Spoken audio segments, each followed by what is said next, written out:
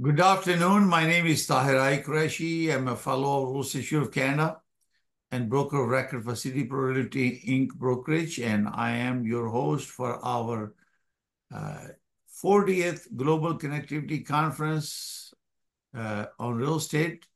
And we're going to start our conversation. I do a small presentation. If you have any questions, please feel free to ask. So I'm going to share my screen to start the presentation. Lots of things happen. I am now a licensed builder in the province of Ontario to custom design homes. So we have a real estate brokerage, we have a mortgage brokerage, and we are now licensed builder.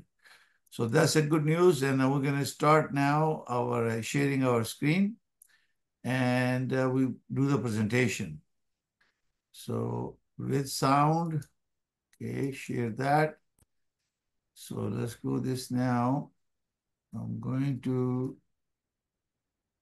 close this and start. Okay, so we're going to start from the slide beginning. So this is our, I said, consecutively 40th Global Connectivity Conference on real estate. We're very proud that we continue to have engagement and connectivity between our members.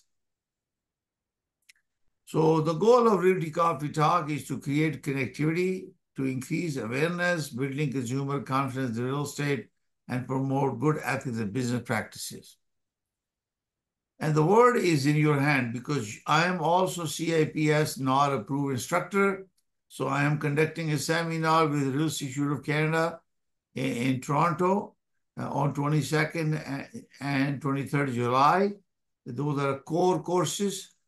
And why we do this? Because Global Real Estate Professional Network is a global connectivity network that create opportunity for us to get to know each other, build a relationship, and facilitate business cooperation amongst the members. And me being a host, my goal is to ignite the spirit of connectivity and cooperation within my Global Real Estate Professional Network. We have a more confidence to make a referral to our clients to CIPS in their respective jurisdiction. I recently make a referral to South Carolina to one of my CIPS partners. So we are professionally governed by the highest professional standard of practice as CIPS designee of NAR. And that's our power. And this is the geographic map of the area where I provide services in the GTA through Toronto Regional Real Estate Board. And I share with you the data. So on the screen, you are seeing a snapshot year-over-year summary for 23 April, 24 April, and 24 May. You can see comparison that in sales, we were -5 in April 24 as compared to 23. And we are now minus in sale 21.7% as compared to 23 May. New listing, we have more listing 47.2% as compared to 23. And now we have 21.1% as compared to new listing as compared to 23 in May. Active listing, we show 4.4% active listing in April, and which has increased now to 83.3% active listing in May compared to May 23 and 24. Average price in April 24 was $1,156,167. And in May, it has increased 1,165,691 as compared to April. But if you look at the May last year, we are minus 2.5. So we are going to see how average price is going to matter in the next few months. Bank of Canada has reduced the interest rate by quarter point, but that didn't help much. Rates are still high and affordability is a big issue. No listing day on market in May was 19 days. So 90 days. It's the same thing in April. But as compared to May last year, it's 35.7% more, taking longer. Average day on the market in April was 20 day and 24. Is 28 day is same. But if you compare it to May, it's 40% more time. Let me move this on the top. Now, this is a comparison. It will give you about the detached home. So April and May. If you look at this figure right here, we have Toronto is 416 and 905 are other areas, including Mississauga, where my office is. So we treat this as the average price based on the total transaction 33175 in April and 3238 in May as compared to before. So you can see the average price here is 1,506,675 in May, and it was 1,516,070 in April. So you can see a little bit decline there. If you look at the SAMI, let's use an average between the two locations, is 1,139,929 in April, and is 1,173,817. So you can see the semi-detached price has increased, whereas the detached home price has gone down. Townhome, if we look at the townhome, average price is 949,838 in April and is 947,158. So slightly gone down. If you look at the condo in April was 728,067.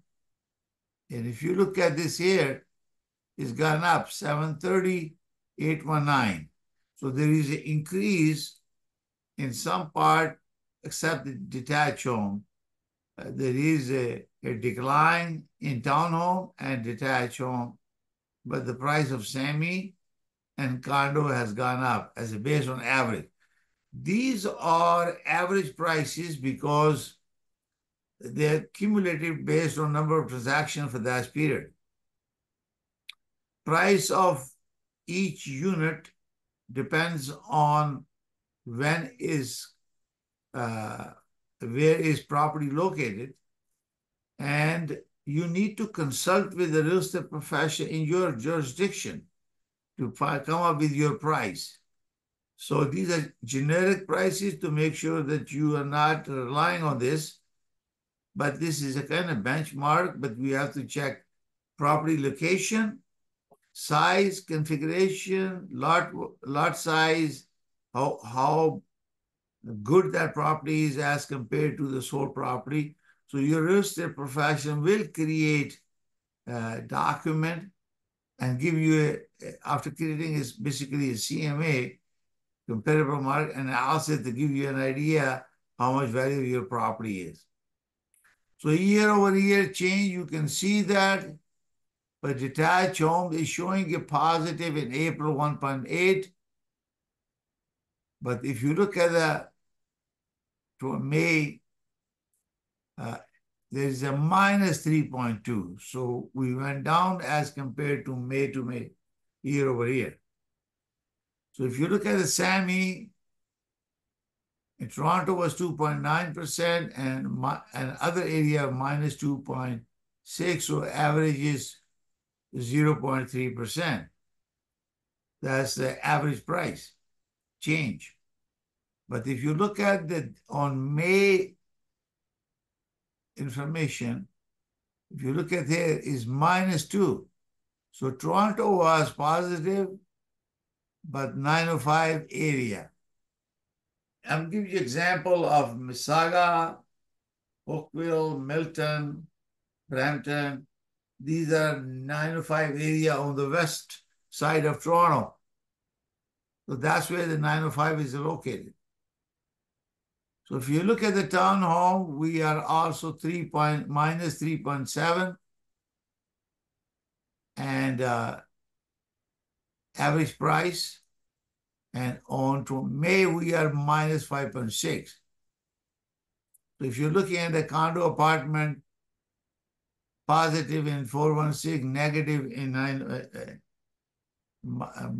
907, overall is 0.6. But if you look at the May report, we are minus 2.4. So we are minus in 416 in May, and we are minus in 905 area. So this average forecast is showing growth in 25, 24 going to be better than 23. Let's talk about the figures here. So these are the sales activity. In Canada, you can see that Canada-wide, their annual projection sales activity forecast is 10.5% increase as compared to 23. The projection for 25 is 7.8% across Canada. So we are located in Ontario. This is where we are located. So they are saying is 12.6% increase in sales activity in 24 and 7.4 in 25. And these are sale activities. So if you look at this is a forecast average price. So 24 average price is projected or forecasted by Canadian Real Estate Association 4.9% in 24 and 2025 they're projecting 7%. That's a price based on federally. Now, please note that this information may not include the private sales, does not include new construction. This is through MLS system. So if we look in Ontario, they are thinking about or forecasting 2.4% increase in Ontario as compared to 23. And Ontario 25, it looks 7.2% increase. So 25% is going to, 7.25% is a change in average price. So it's coming back. Okay, so they give you a little idea what's happening. These are other provinces, if any of you need the forecasting. Now, if you have not seen this, I'm just going to go quickly. Necessary step to achieve success. Foreign buying tips. Single home are not allowed to be sold to non-resident. If you are a resident, even on a work permit, you can now buy the property. But remember, there is a non-resident speculation tax, which is 25% by the Ontario government. By giving that 25% it poke a hole in your financial capacity to buy a property. But you have to consult with a accountant and lawyer. Basically, we prepare a checklist that we share to people know what's going on, how much it costs to close. Average price is based on the average price. You need about 2% of the purchase price as a closing cost. So, and also we are able to share data with each other. We're cooperating. And we prepare, and you always need to have to prepare estimate of closing costs, which I am telling you approximately 2%.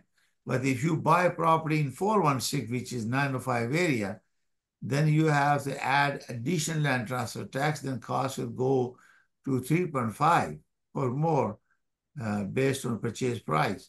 But that's strictly buying the property in Ontario. Now, consent to advertise is required. So when we are advertising properties on behalf of a client or cooperating with someone, we need to have a consent to advertise. We have world's largest MLS system, and we are able to advertise properties from our referral partners. So we enter into a referral partner agreement that defines the fees and when we are making referral. So it's very important and the responsibility of our CIPS partners that your jurisdiction is where your license is. So when you are trying to do business outside of your jurisdiction, you need to engage with your client and this and also your CIPS partner. Buying a process, just the process foreign buying tips for Ontario. Let's example that you send me a person who qualifies and he or she wants to buy a property. So you select your partner. So I'm your partner. Now we search properties, we make show the property to the client, we check everything, and we prepare an offer, conditional offer. So conditional normal cases, I'm talking about generically, is to satisfy the mortgage appraisal to get the financing and inspection condition. So make sure the property is good property, appraised value is good, inspection conditions are met, and we firm up the deal. Then we send the APS, Agreement of Purchase Sale, and relevant documents to the lawyer for completion of a transaction. And lenders send funds to the buyer's lawyer. That means if a foreign buyer is borrowing money, money exchange hand through the lawyer. One gives you the paper, the other one will take the money. The lawyer will transfer the deed and register mortgage. There are two steps. Deed is ownership transfer. The mortgage is a charge because if a client buys with a mortgage. And all transaction will require a title insurance. It costs about $1,000. Depending on the value of the property, it may go a little bit higher because nobody wants to take a risk with them. And this is very important against the fraud. Important things to remember again as the foreign buying tips, estimated closing cost. So you have to estimate the closing cost. Non-residents and foreign buyers pay speculation tax 25%. Withhold the money to get clearance from CRA for sales tax. So if you are seller, you will get clearance from CRA because your lawyer will hold the money. Consultation with chartered accountant is required because there are tax implications for the buyers. We move this screen here. And consultation with the barristers and solicitors is required. because there are certain rules, laws that you have to comply with. Foreign buyer can buy property and secure mortgage. Now, there are restrictions from the federal government to buy single up to 6-unit properties. Anything beyond can be purchased. So this is important that you talk to a lawyer.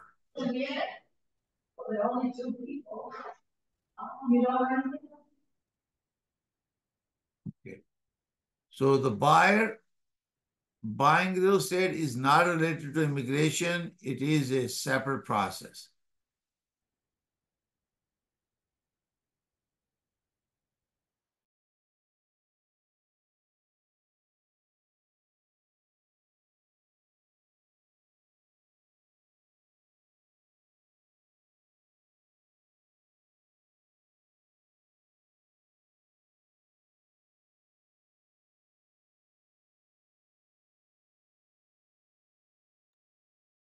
Alke, do you have any questions?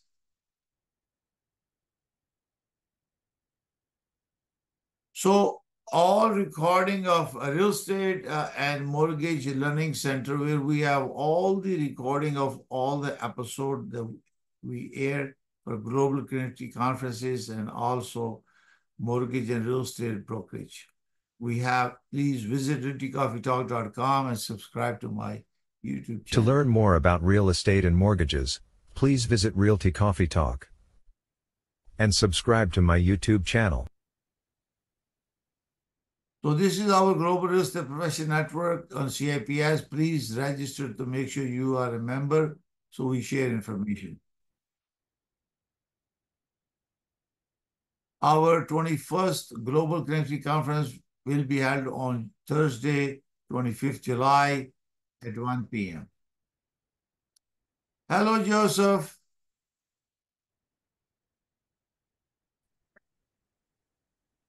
I just finished the conversation, do the presentation. So how are you?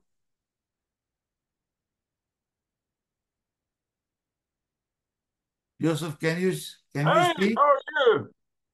What happened? You guys, nobody showed up except Alki and now you. Oh my goodness. You know what happened? I had an interview going on today. Yeah? Yeah, I'm teaching and interviewing. Wow, wonderful. I hope Yeah, you did well.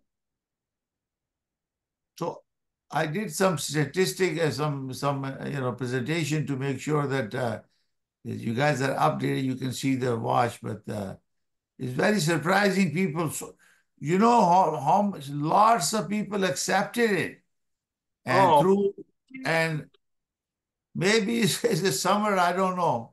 yeah. Well, it's before the holiday, and a lot Yeah. of people, I guess, are packing. Yes. Yeah. 4th of July. So, congratulations to you before 4th of July, Independence Day. And so what's happening new in your area? Well, it's the same. We're very active. The town is doing extremely well. We've got a Yeah. lot of development down on the river. More apartments are being built and actually resold than I've ever seen. So people are still building, but there is transactions within the last those that were built within the last 5 years. So the pricing is still continuing to go up. There's the demand. Rental rates are, I would say, somewhat static. I don't think they're going up as fast as they were. They're staying where what we call they're catching up, if you would. Yeah. Um, Our the town is doing extremely well, though. yeah. Well, since I mentioned last time, I got my builder license now. I am right now working with some partners, the developers. So we're going to start construction of the projects very soon, hopefully. I need to get a contractor's license as well. You know, I've been practicing law and contracting without a license for 50 years. Oh. See, here in Ontario, is prohibited to build a house unless you're licensed. Right. So we can't do that. So, and especially me, because I have real estate brokerage, I have a mortgage brokerage, and also now builder license. So I have to be in compliance to everything. So now I'm a little excited. My son is going back to Kansas University, Medical University, Missouri. Good, good. After, I think he will be there either during this weekend, maybe celebrate the 4th of July in Kansas City, Missouri. Good. So he should be coming here 3 o'clock at home, ready to go for his, his second year in medical school. Good. So, what are you doing with your mortgage company? Are you doing commercial or just residential? No, my focus is commercial, but we do residential, but mostly people with alternate lending, where they are trouble. Lots of people got into trouble, and because they can't afford it. And I'm telling you, it's not cheap. It's really expensive now because the income has not increased and value of the property has gone up. So we're expecting that interest rate will go further down, maybe in July. But unfortunately, the inflation went up again, 2.9 from 2.7. Yeah. So we don't know how the bank will react to that. But the problem is people are struggling right now. I was showing the screen. Maybe I show you that again, if you don't mind, that our new listing went from 74 to 83%. Wow. In April was 74, and now it's 83%. So it's a buyer market right now. Someone smart enough who has gotten the funds and they can buy it now, bargain it. And they probably have to hold maybe a year or so, and then interest rates start coming back. But it's never going to go back the way it was before. Because I had a mortgage 1.69, I have to do some little bit refinancing, so I have to let it go because I have to send money for my son. So now I got 4.17, and I can see more than double the payment that I was making. Oh, yeah. Oh, for sure. Mm-hmm. So I expected that, and I took only 2 years because my renewal was coming up. So I said, well, maybe he completed his school by that time, and then, sure. I'd be okay. So that's what you do. But so what else? Anything special you want to share? Because I think I don't have anything in particular, but I'm very happy with the way things are turning out in the Southeast. We're stable. I was kind of taken back this morning when I read about some of the retail sectors going through some consolidation. They were talking about Walgreens. They were also talking about Pizza Hut. So we're going to see some space presented to the market. And I kind of hate that. I remember Eckerd's and a bunch of drugstores going through it many years ago. And now it looks like we're going to re-enter that, where all these drugstores put a location on every corner. Now it looks like they're going to consolidate. What's happening is because of this technology transformation has created opportunities, and now, except that you have to personally meet somebody, everything can be delivered. I take medicine. My medicines are delivered to my house now. I told them, I don't want to come. You want my business, deliver it. Yeah, and of course the Walgreens, they tried to get in other businesses. They got out of kind of what the typical drugstore, and they became a small department store. And you could buy everything. And of course, now they're competing with Dollar Generals and Dollar Trees and everybody else in the marketplace. Yeah. It's a tough thing to have that type of convenience shopping. It's a tough business. Yeah, we have a small retailers, but now, like a Walmart, you have all grocery. Now we go to Walmart for grocery. Right. Instead of going to a traditional grocery stores, because they have everything. So, one way is working, one way, other way is not. And yeah, it's kind of like it's repivoting every 2 or 3 years. Yeah. So there is a lot of space available for the commercial side. Only thing that we have a shortage is warehousing. Isn't that truthful? And small manufacturing to go with that. Yeah. I'm looking for some right now. Yeah. So that's a little challenge. I have recently a client is in South Carolina. I make a referral to Andrea Caper to help her to find the property. We're looking for commercial. So which state are you, Joseph? I work in Tennessee, Georgia, and Alabama. Okay. So if you know where Chattanooga is, it's in the southeast corner of Tennessee, right on the Georgia line, not far from the Alabama line. So I think we're not far from the North Carolina line either. Yeah. There was, he was also looking for some commercial possibility in North Carolina. And name, if he needs any help. Yeah. So let me. I'm everywhere. Yeah. Now I'm going to take you up on doing that video one day. I'm going to get a better haircut and go on video. So when are you ready? You let me know. We can set up a time. We can record it.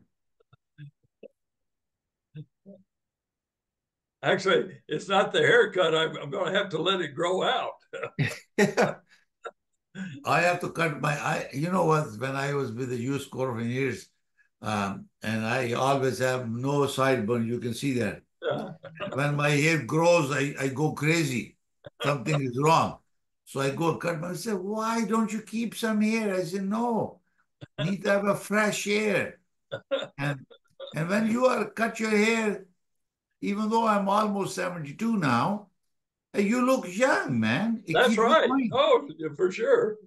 Oh, keep you young. I keep you going, and that's what I believe. Yeah. You have to get ready. You have to prepare. You dress up, and I see lots of our friends there take it easy. Yeah. I try to prepare. I have a couple of things, meetings, some interesting things happening, and so I said, well, I need to prepare myself in a mood that I'm going out doing business. And that's right. For sure. If you don't do that, what happens is you become lazy. You're right. And you become lazy, and then you lose your circulation.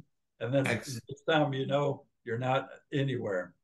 Yeah. And this is why it's very important for all of us to continue. I don't know whether, Alki, are you there, or is just you put on the computer? She's just leaving. Sorry? Well, she's muted, but I don't know if she's up or not. Yeah. So anyway, I thank you very much for joining. Well, I'm sorry I was late, but it's always joy to see you. Yeah, thank you very much. You want to give when is your next meeting? That will be on July. Let me look at that. Give this calendar. And that next will be on 25th. 25th July. Okay. And I am bringing some specialists to do some presentation. Good. And I did a very amazing episode on, I think, about what they call affordability. Affordable housing? It's called Bridging the Affordability Gap. Oh, I like that. So let me see if I can quickly show you the screen, and then you can go and look for that. Okay, give me 1 second. Yeah, brother. Right. Okay, I'm going to turn it off. Okay. Well, one thing about it, you'll shake all night. Yeah. Okay, so can you see my screen? Well, great. Okay. Okay. Yeah, okay, I'll see you tomorrow. Take care. Yeah, I see it. Okay, give me see. You see this here? I think somebody just subscribed that, I think, right now. See this here? Yeah. Bridging the housing affordability gap. So when you go there, I think somebody just subscribe that. So when you are here, always click on video right here. It brings the latest one on the front. Gotcha. Thank you. Now we have 433 episodes. And, this is 13 last one that we have so many people. This time only you, me, and Alki. So please subscribe to this. You will love it. There's a lot of good topics. And where our business in the United States and Canada is the same. We follow the same strict ethical professional standards, licensing requirement, jurisdiction issues, and make sure we are well prepared. So there are very good topics in there. Well, thank you so much. I'll sure take advantage. Okay, wonderful. Thank you very much, and thank you. We'll see you next. See you in 30 days. Take care. Bye-bye. Bye-bye.